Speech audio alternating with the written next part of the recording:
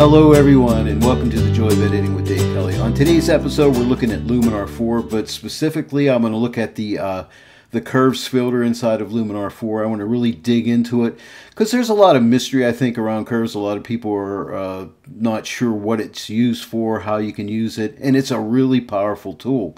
So I thought we'd really dig into it today. So let's get started.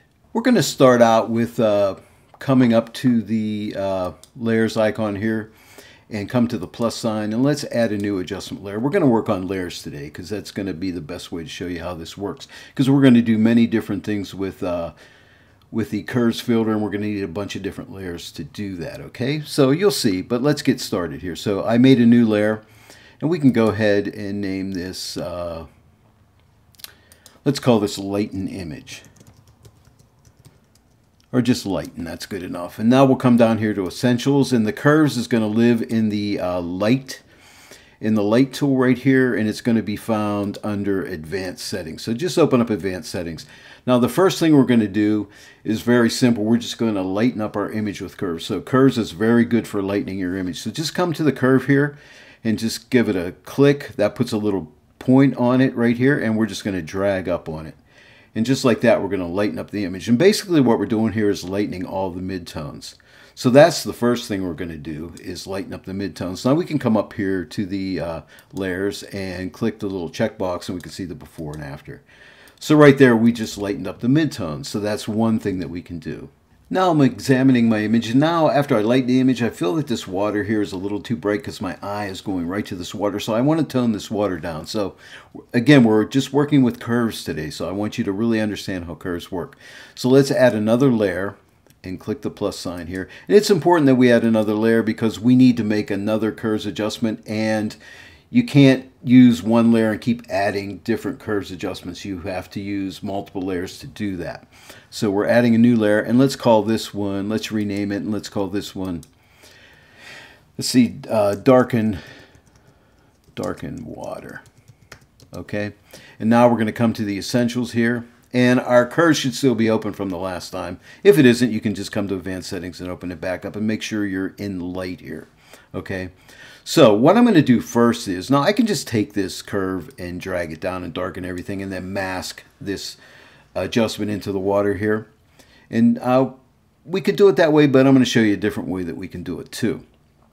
By the way, to get rid of a point here, just double click it and that'll get rid of a point. So you might have a bunch of different points on here. Okay, and so if you double click them, they go away. So that's important to know. All right, so now let's go ahead to the Edit Mask. Let's get ourselves a brush. And now we're going to do a paint in. And let's turn our, come to this little eyeball and give it a click, and that turns the mask on. So we can go ahead and paint our mask onto this water here. Now, my softness is at 100%, which is where I like to work. The opacity is at 100%. So let's go ahead and just start to paint a mask on this water here with that nice soft feathered brush. Just come around here, and I'm a little sloppy here and fast, but it is a tutorial, so let's just go ahead and finish painting the rest of this in just like this, and let's click on done. So now that mask is right there and you can see it. So now when I pull down on this curve, it's only going to affect that water. So there we go. So we can pull that down like that. And if I want to brighten up the highlights in this water here, I can take this, I can add another point right here and just pull up a little bit like that. And see, I'm maintaining some contrast in there. But it's definitely darkened it down. Now if we come up to the layers icon and click this darken water checkbox, there's the before and the after. But see that, how nicely we've done that? And then we also have this adjustments amount here that we can take this, and we can, if we went too far, we can start to pull this down and ease that off a little bit and get that right. And basically what I'm doing here is trying to get the image tonal balanced, okay? And by the way, I'm also going to leave a link in the description below so you can download this image in case you want to work along with me. So, all right, but there we've darkened the water. Let's go back to the Essentials tabs, back to our curves adjustment here. Now you'll also notice, and this is really nice, you notice this first dot right here that's lit, this deals with the luminosity of the image here, this first curve here. Then we have a red, a green, and a blue, which represents the three color channels that digital editing software uses, okay? And there's red, green, and blue. Now, the opposite of red is cyan, the opposite of green is magenta, and the opposite of blue is yellow. So this is really cool. So we can alter color with curves too. So let me show you what we could do. Say if we're not really happy with this color in the water here, and this may be the color that the water was, but we might say, you know, for my artistic vision, I want it to look a little different. So, for instance, we can click on this blue right here. And we can, if we drag up, we'll make the water more blue. If we drag down, we'll make it more yellow. Because remember, the opposite of blue is yellow. So let's say we want to make it a little more to the blue side. So we just pull up a little bit here. And then we can go to green. And of course, we could pull up and make it green. Or we could pull down and make it magenta. Or we just might want to make it slightly less green. So we'll just pull it down just a little bit. And a lot of times it's just a slight little adjustment. Now let's go to the red. And remember, the opposite of red is cyan. So if we pull up on this, we'll make the water more red. If we pull down, we'll make it more cyan. So we may want to make it slightly more to the cyan side for our artistic vision here. So that looks pretty cool. So let's come back to layers here. Let's click the checkbox. So here's the before and there's the after. So there we go. And remember, we can always come back here on the essentials and we can come back to the luminance dot right here, click it, and you know, if it's too dark, we can pull up a little bit or readjust that and make it look just the way we think it looks right. So curves, as you can see, are pretty powerful. Not only can they make luminance adjustments, but they can also make color adjustments as well. And a lot of professional editors use curves for color grading their images to give their images a nice cinematic look. So that's pretty fun. Let's go back to the layers icon here and let's add a new adjustment layer.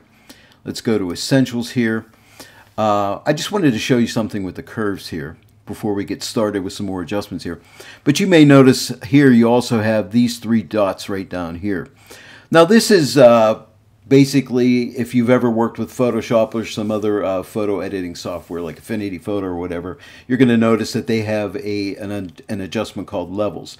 Now, Luminar 4 doesn't have a levels adjustment per se, but it kind of does, and that would be right here. This would be just like a levels adjustment. In other words, this deals with the highlights of your image or the lighter tones. This is your midtones, and this is your shadows. So if you take this shadows dot right here and move it to the right, see how this whole curve slides over? And we are darkening up the image when we move that over. Okay, so let's pull it back. Same here. We can change the highlight point or the light point of our image by moving it this way, like this.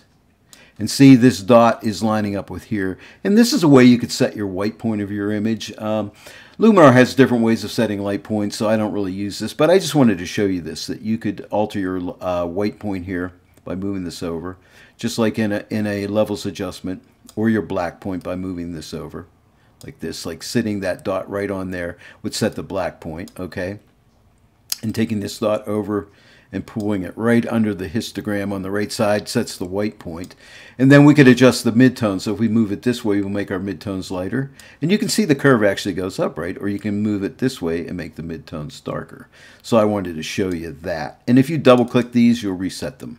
So we have our curves here, and we have not made an adjustment yet. I'm going to show you something really fun here. Let's go to Edit Mask, and you know how, if you watch some of my past videos, how I love luminosity mask. So when I click this, I'm going to make a lights luminosity mask right here. And if I right-click it, I'll make, and invert it, I'll make a darks luminosity mask. Okay, so it'll alter. So let's go back and invert it again and make a lights luminosity mask. And I'm going to show you here. I'm going to make two different layers. One, a lights luminosity mask layer, and one a darks luminosity mask, okay? So now that I've made that lights luminosity mask there under Edit Mask, when I adjust this level or this curve up, it's only going to affect the lights of the image. Isn't that cool? So if I want my lighter tones just to be affected, I can pull this up. Like say, for instance, like this fog over in here in my sky back here, all the light areas in my sky, and any light area in the image will get lighter as I move this up. And isn't that cool? So right like that. So we can use luminosity masks in conjunction with curves and lighten, like light tones or darken dark tones. Next we're going to do dark tones. So let's come back up to layers. Let's go ahead and rename this layer we've just made, and let's rename it Lighten Lights. Now let's come and click this plus and add a new adjustment layer. And this time, I think I'm going to do something a little different because I'm working with dark tones, but I'm looking at these dark tones and I'm thinking they're still a little bit on the dark side. So we'll rename this in a second, but let's go here to Essentials, and we're still working with curves here. But let's do something here. I want to lighten up these darks a little bit. And we're going to use a luminosity mask, so let's click on the luminosity mask here. And it's going to make a lights luminosity mask, so we're going to right-click it and invert it so it's only dealing with the darker tones of the image. But what I want to do is I want to anchor this curve down, and you'll see what I mean here in a second. Let's click a point right here. We'll click another point here, maybe another point here. So I don't want to affect my light tones at all. All right, so I'm using these points as anchors, and now you'll see what I want to do. So I want to lighten up these darker tones here. Okay, so I'm going to come here, add a point, and pull up on this. And these points here are going to control this curve, so it's only going to deal with the darker tones. Okay, so I'm going to lighten up the darker tones, but I'm starting to lose some contrast, so I'm going to add another point right here in the more shadow areas and pull down a little bit, like so. See, I maintain some contrast then. So let's go ahead and come to layers and click this, and you'll see what I've done here. So that's without this adjustment. So you notice I've lightened up my dark tones, but I've maintained contrast down here, which is really nice. Now, I may not like what's happening on some of the rest of the image here, like in the water in here. So I may want to take that off of the water. Let me click this one more time and really study the image here. Yeah, I like what it's doing pretty much everywhere but the water and maybe these mountains back here. So here's what we're going to do. We're going to come to this edit mask right here. And we're going to go to brush, and I'm going to come up here to erase. And what I'm going to do is just erase that off. Now I'm erasing it off the layer. I'm going to erase it off the water here. So we get none of that on the water area here, and a little bit back in here. In this section back in here. A little bit off that mountain right there. Now let's click this right here so we can see the before. There's the before and there's the after. So before and the after. And also up here, I don't like it. I'm still in the mask mode. I'm going to take it off of here, and I'm going to take it off of over here.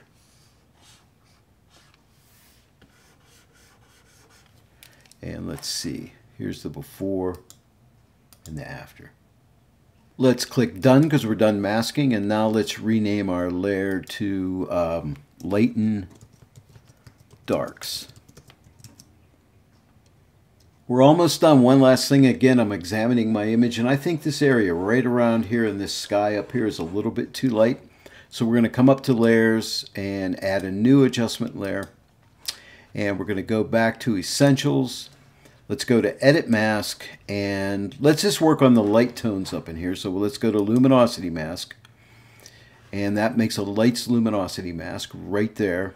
And this is something I haven't showed you yet. See this point right here on the light side of the curve here? We can click on this and drag it down, and watch. We're only going to affect the lightest tones, and we can drop those light tones back. In other words, they won't be quite so hot, and maybe somewhere right around there. We'll come back and readjust this, but right now I think there looks pretty good. Now it's covering the whole image. So let's click on layers and come to Edit Mask, and this time let's get a radial mask. And it says click and drag a circle, so we're just going to click here and drag a circle. We'll start to drag the circle like this, and let's pull on it this way to make it more oval shaped. And let's move it around to the area we want it, like around here, and we can adjust it. Let's elongate it a little bit here.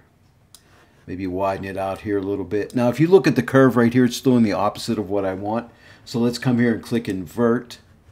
And now it's only going to affect the inside of the circle here. And we want to elongate this a little bit more. And this is the feathering action across here. Let's adjust this. And we can come here and adjust that feathering, or make the circle larger, smaller here. And if you drag it here, you can make the feathering section, you know, less feathering or more feathering here. This one makes the circle larger or smaller. Okay. But I'm thinking maybe right around in there. Looks pretty good. And now we can come back down to the essentials here, and let's play with this a little bit more here. And we're only affecting that what's in that circle in the mask. So maybe right around there. And you notice when I went back to essentials, the mask actually shut down. So right there is looking pretty good. Maybe a little bit less. And basically what I'm trying to do is balance out my image. And I really love curves for balancing out your image. And that's looking pretty good. Let's go ahead and rename this layer. Let's rename this Darken Highlights Sky. Just so we know what we've done there. Now, one final thing I might do to this image, I think it needs a little bit of contrast. So I'm going to use a curve to add contrast. So we're going to come and add a new adjustment layer. And back to the essentials, and let's just pull up on the lighter tones here, like so, up in here. And let's pull down on the shadow tones a little bit, and that'll add some contrast to our image. This is known as an S-curve, by the way, and it's a great way of adding some contrast to your image. Now, whenever you add contrast to an image, you're going to increase your saturation a little bit. If you didn't want to increase the saturation, this is a nice little tip. You can come back up here to the layers and change this blend mode from normal to luminosity. And when you do that, it's not going to affect your colors so much. So let's take a look at this before and after. So we just popped a little extra contrast in there. Pretty cool. Well, hopefully after this video, you're not going to be afraid of curves. It's not that hard to use, and it's pretty effective. You can do color grading. You can do tonal balancing of your image. You can lighten areas, darken areas. It's super powerful, so start working with those curves. Now, we started out with this image here. It was kind of dark and kind of broody looking, and we changed up the whole flavor of the image right here just with curves. One filter inside of Luminar for curves. We used it on many different layers. Now let's go ahead and click this eyeball so we can see here's the before and here's the after. Well, I hope you enjoyed this video today. If you did, please give it a like and share it with your friends. And also, if you're not yet a subscriber to my channel, please subscribe and click that bell notification icon. And then every time I upload a new tutorial, you'll be notified about it. Hey, thank you very much for joining me today on The Joy of Editing with Dave Kelly. And I'll see each and every one of you right here next time. But until then, happy editing.